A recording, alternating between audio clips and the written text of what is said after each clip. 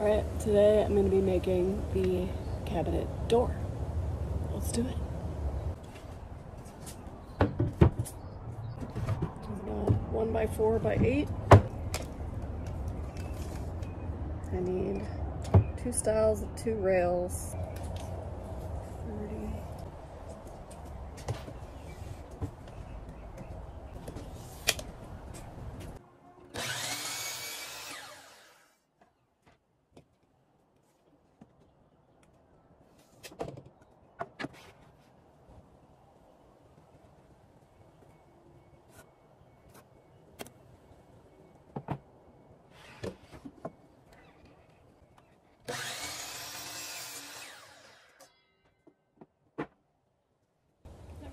Remember which ones are the rails, which ones are the stiles. I always think the rails go like this, but they actually go this way. Stiles go this way, but I can't trick myself into remembering that. Okay, so these are the stiles.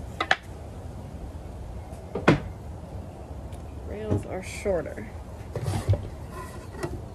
So the rails are a little bit tricky because they go inside the stiles, but then you also have to add 3/8 of an inch on either side for the tenons. So I'm going to cut it 3/4 of an inch longer so that I can make room for those tenons on either side. So instead of cutting this at 14 inches, which is the width of the stiles, I'm going to cut it 14 3/4 so that when I cut down the tenons, it will be 14 inches when I put it together. Hope that makes sense.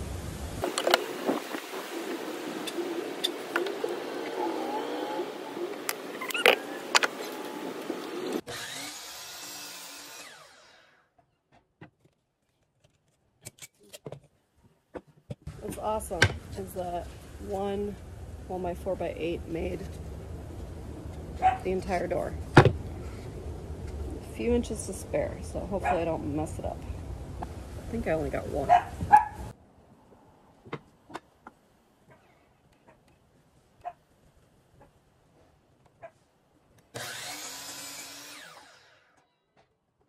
it. That's all that's left.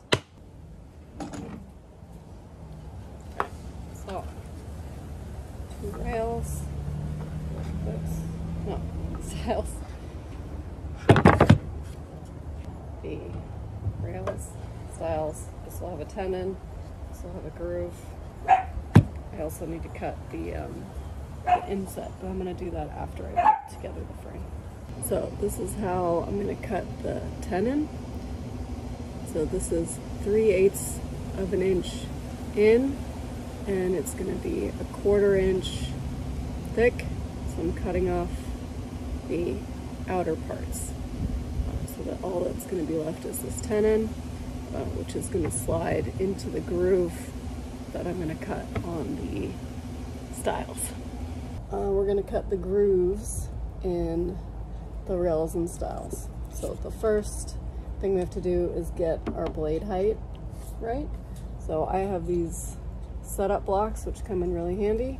We're setting it to 3/8 of an inch because that's how deep we want the groove, and that's going to be also the depth of the tenons that we're going to cut. So I'm just going to put this right up to the blade and lower it down until I get it just to the top.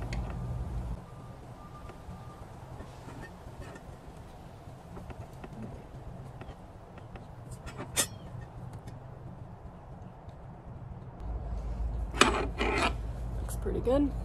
Now I need to set the fence so that the blade is lined up in the middle of the board. It doesn't have to be perfect because we're going to end up flipping it around to make sure that it's right in the center.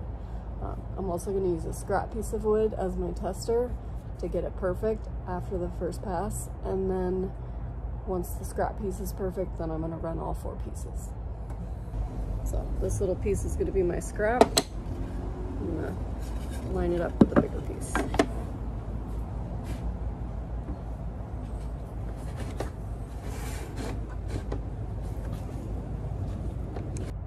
Okay, so you can see how the board is lined up pretty close to center. Again, it doesn't have to be perfect.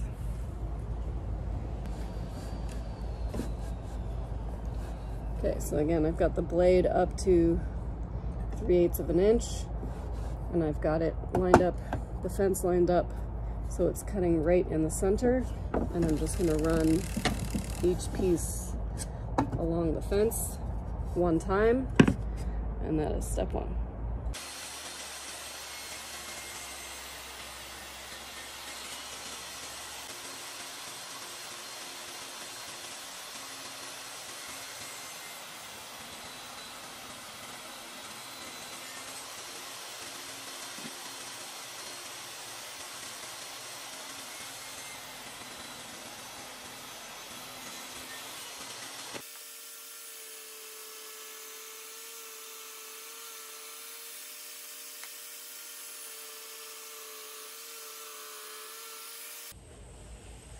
Okay, so now we've got one groove cut in all the pieces. Now we go back to the scrap. And these are micro adjustments because we're going to be flipping it, so it's actually going to cut off the same amount on either side and get it perfectly centered. So this isn't even a blade width closer. So we're going to try that.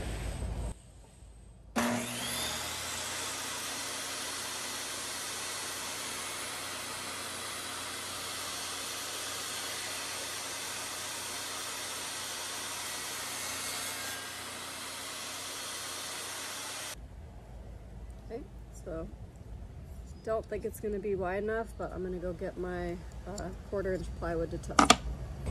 Alright, here's my 1/4 inch ply. Oh, just a little bit too tight, doesn't fit. Not by much. I could force it in. So I can get it in. I could force it in, but it's too tight. You want it to sit in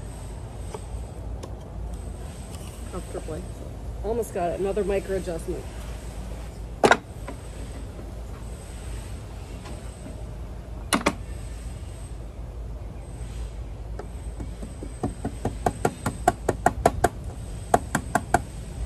Just barely touching the blade.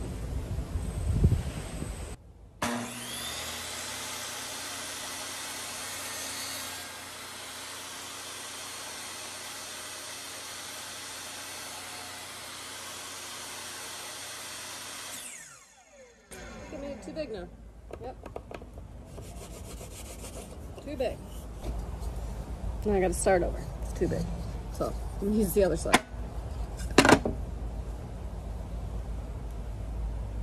I'll line it back up with the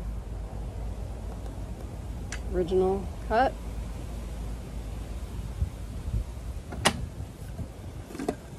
Alright.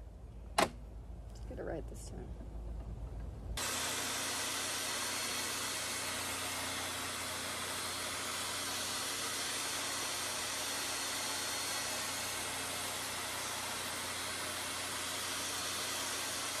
Okay, a little too tight again.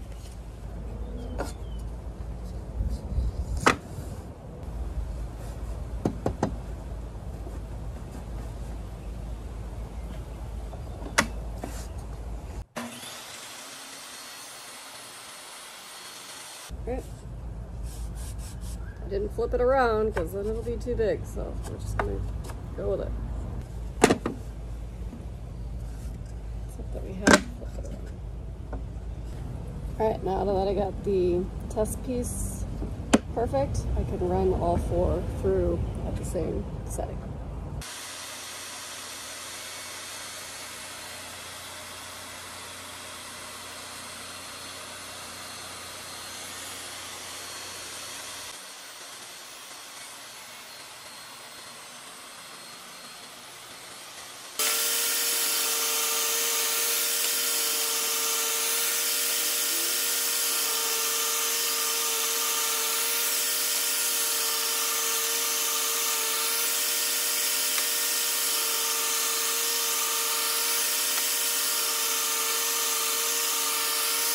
Okay, now we need to cut the stiles. Alright, now it's time to cut the tenons. I've added a piece of scrap wood here to use as a guide a few inches back from the blade, and also going to be using the crosscut sled. Make it easy to slide the piece of wood back and forth. So the blade's already at 3/8 of an inch. Now I'm going to move the sled, sorry, the fence, and adjust it so that it's just inside the line.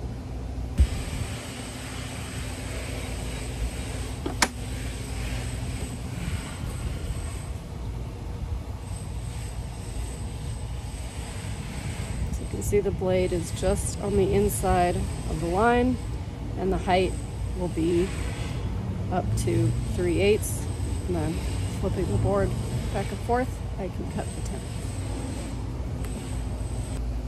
No, I actually need to lower the blade. It's not at the right height, because 3/8 is too big, so I'm taking off 1/4. So I'm going to lower the blade.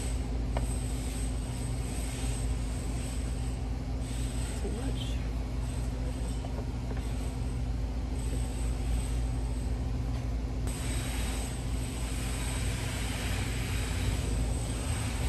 And plus I'm going to do this with the scrap wood first.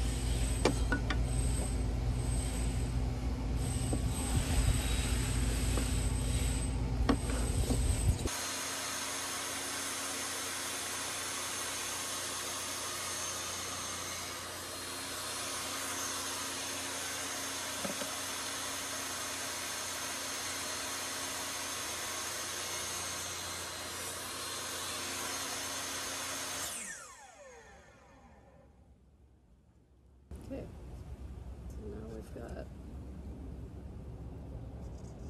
just that much cut. Looks like it needs to go a little bit deeper.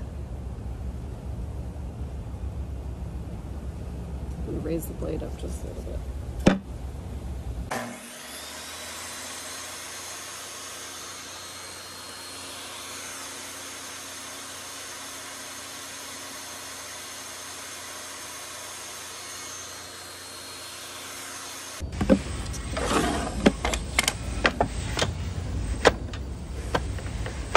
I'm going to slowly move away and cut the rest.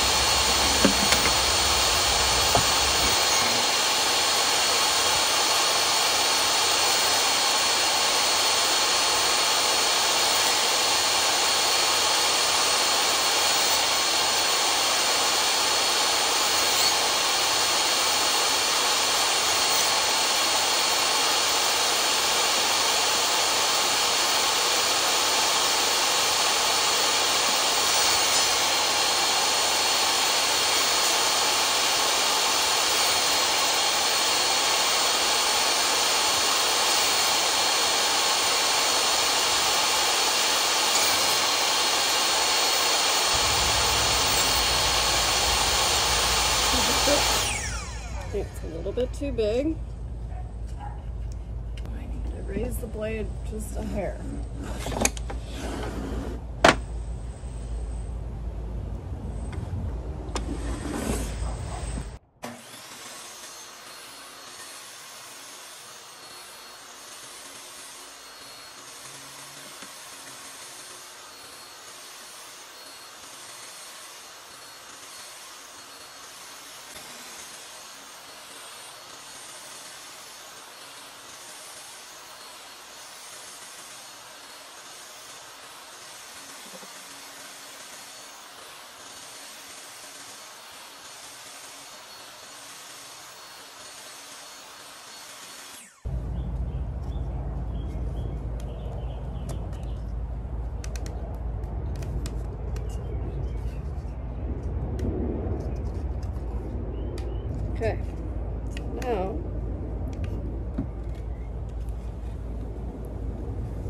see it's not quite sitting all the way down. So I need to adjust the fence away from the blade just a hair. And then I think it'll be good. So close.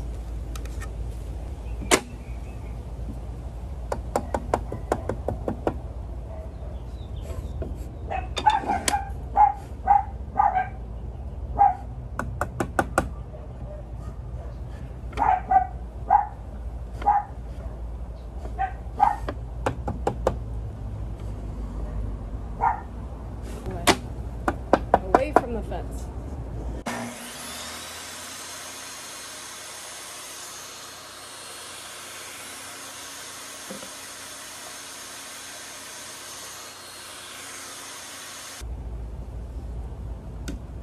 It's perfectly seated now and perfect on one side, and then the other side has just a tiny little gap. Not sure why. I think I can move that. Pretty good. So now we gotta do all three other sides.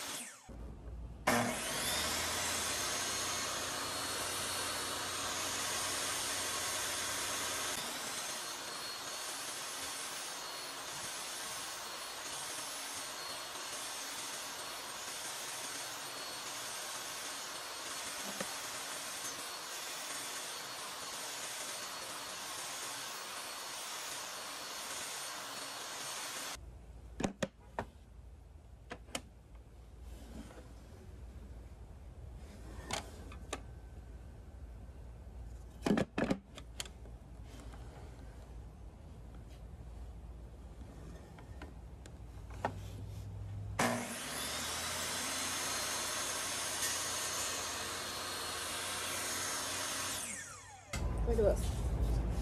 This is so weird. It's perfect here, seated nicely, and then look at this. It's like it's not square. This side looks good, so I'll just have to make sure that this is the outside. One more piece.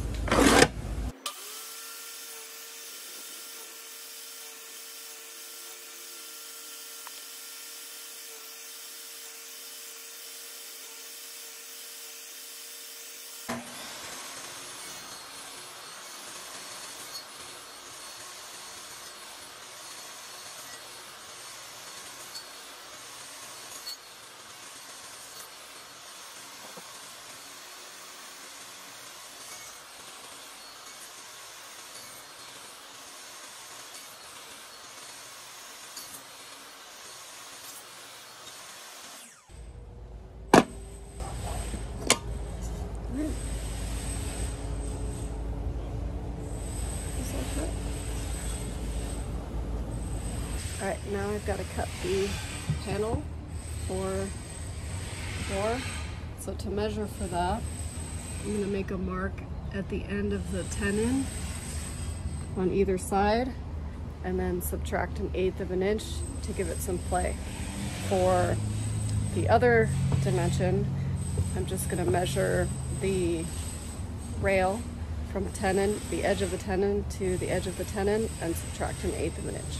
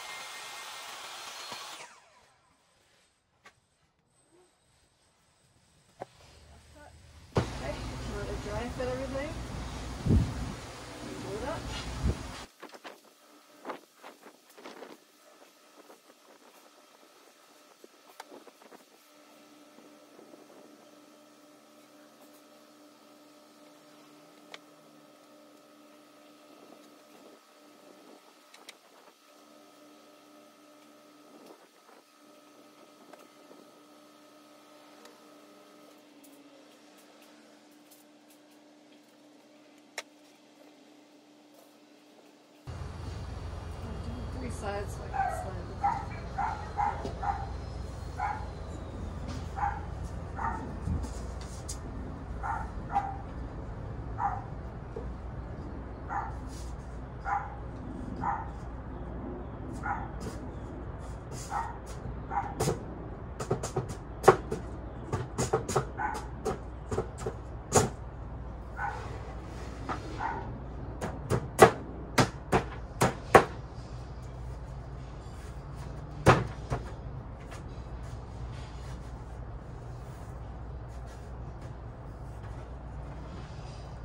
Yeah.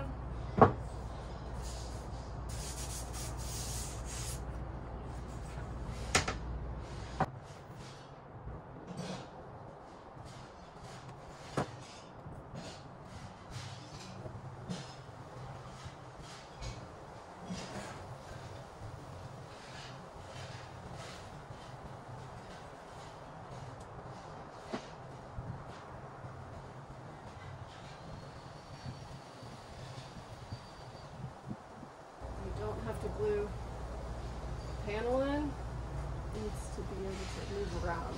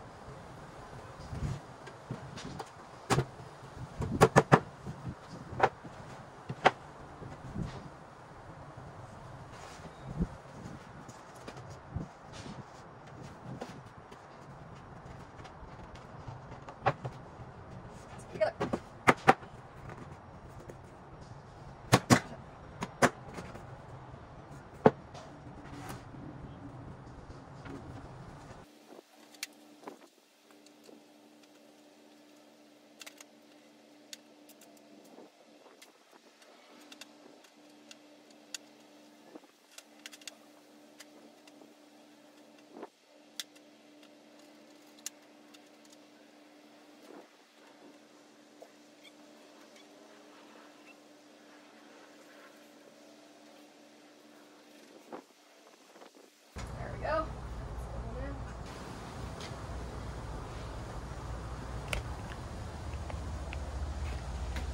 I made that.